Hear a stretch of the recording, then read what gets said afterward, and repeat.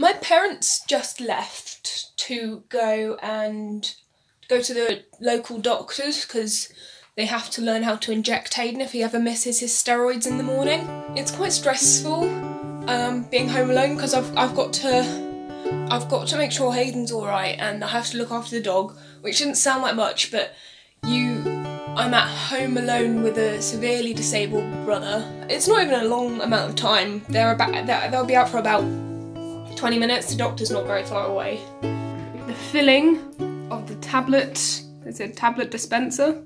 Deflazacort steroids keep his muscles going. They're very important. They are Agreed. very important.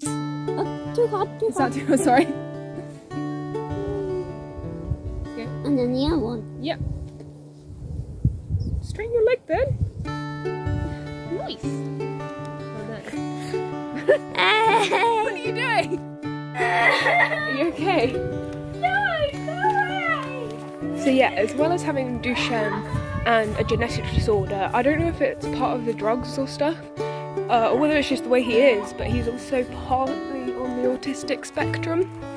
So these outbursts will happen, you know, once a day, a couple of times a day, sometimes. It's just never knowing what to do when he kicks off.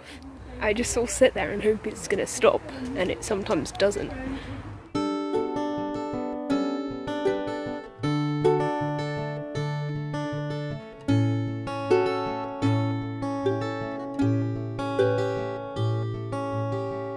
Two times 24. 48. Yay. Wait a minute. Have I worked out volume or surface area? Please Google how to do it. Smile. Nice face you've got there.